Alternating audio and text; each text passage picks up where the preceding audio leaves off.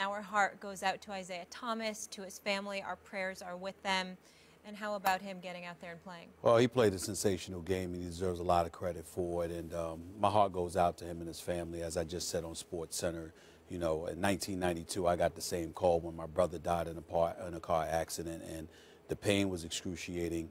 It doesn't get better until it gets worse. Better days are ahead, but so are darker days for Isaiah Thomas and his family. It's a devastating loss, and considering the fact that she was just 22 years of age, that just makes it that much more worse. It's such a horrible situation.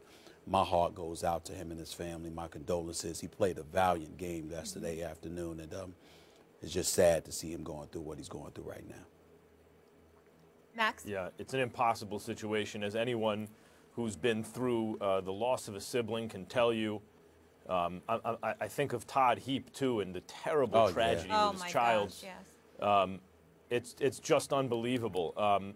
Particularly when it's not a parent, it's always difficult no matter who it is. Someone who it goes before their time. It's not someone who you're not thinking you're going to survive, especially abruptly like this. It is it's an indescribable pain, and you know you constantly wake up from your sleep into the nightmare, and my heart goes out, obviously, as everyone's does, to Isaiah Thomas, and hopefully basketball can be his sanctuary where he can lose himself for a couple of hours and get away from that pain, hopefully for him. And, you know, I think everyone feels the same way about this one.